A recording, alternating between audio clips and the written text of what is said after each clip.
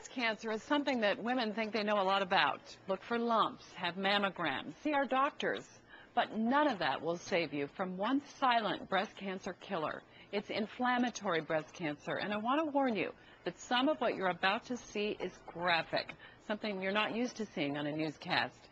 But Como 4's Michelle Esteban reports it's something every woman must know. Nancy Key didn't know. I was furious and at the same time terrified that I was going to die because I didn't know. What Marilyn Willingham didn't know killed her. She smiled and took a breath and went to sleep.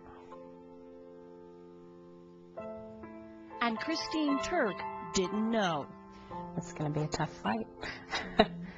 They didn't know there was more than one kind of breast cancer. They didn't know they could get breast cancer without a lump. They didn't know a mammogram would not detect this kind of breast cancer. They didn't know inflammatory breast cancer, or IBC, is the most aggressive form of breast cancer. They didn't know until they got it.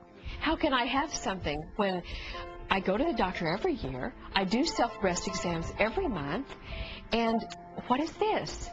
Why am I surprised? We've all been taught the same thing when it comes to breast cancer: look for a lump. Here's a classic example. This is a breast cancer tumor. That right there is a lump. But when it comes to IBC, forget that. You won't find a lump. In fact, what you'll see is something very similar to this. This is cancer. It's sheets of cancer, or what doctors refer to as nests of cancer. This is what an inflammatory breast can look like. The cancer clogs breast tissue vessels. If I had heard of it prior, then, I probably would have been more suspect that it was something else wrong, rather than just being young and dumb. Christine was just 37 when she was diagnosed with IBC, 3 years away from the recommended age to start mammograms. Patty Bradfield can never forget the day her daughter Christine told her. I have the kind that I'm going to die. Patty had never heard of IBC either. Ignorance is causing death. My name's Patty, and Patty is determined to warn every woman she meets. Have you heard of inflammatory breast cancer? I'm not trying to sell anything. My daughter has stage 4, and I'm trying to alert women. On this Kirkland Street corner, she stopped 46 people. 42 never heard of IBC. I've never even heard of it. The interesting thing is that most women have never heard of inflammatory breast cancer, and most physicians heard about it in medical school but have never seen a case. Nancy and Marilyn's doctors told them they had bug bites on their breast and prescribed antibiotics. By the time they were diagnosed, they were stage 4. The cancer was everywhere. I'd actually never dealt with stages of cancer. I didn't know there wasn't a stage 5. Andy was just 16 when she died from IBC. She was too embarrassed to tell her mother her breast looked funny. It was slightly enlarged and her nipple inverted like this. Classic IBC symptoms. The most common symptoms include rapid increase in breast size, redness, skin hot to the touch, persistent itching, and thickening of breast tissue. It's important to understand your breasts, and nobody knows your own breasts better than you. We need to get the same message out, but we need to emphasize a different part of it. Lynn Hagerman runs the local chapter of the Susan G. Komen Foundation, the leader in breast cancer awareness. But Hagerman admits, with all the emphasis they put on looking for a lump, inflammatory breast cancer patients don't get enough warning.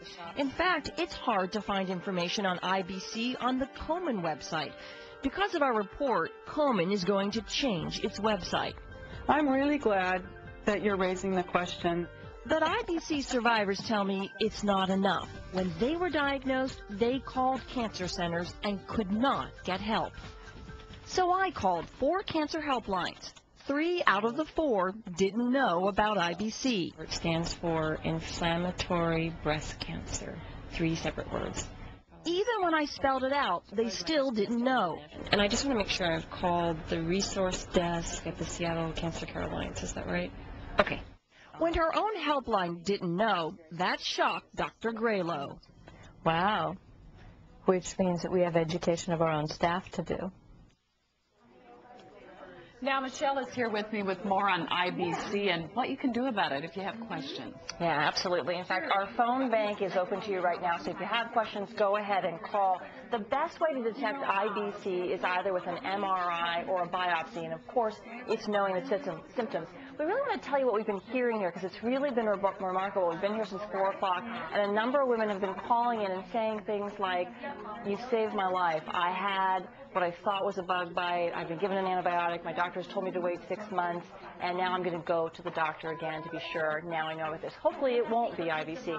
But what's important is people are really learning, Kathy, that there is not just one kind of breast cancer. So if you want to call in, we'll give you the numbers. They're on your screen. Be sure to call in. The phone lines are open until 6:30. And there are doctors in here, and there are also folks who've been touched in some way. Some people have had this or had a loved one that have had it too. And I should tell you, we have one of the top IBC doctors in the country here, so we're very lucky to have her. All right. Good. Thanks, Michelle. Dan?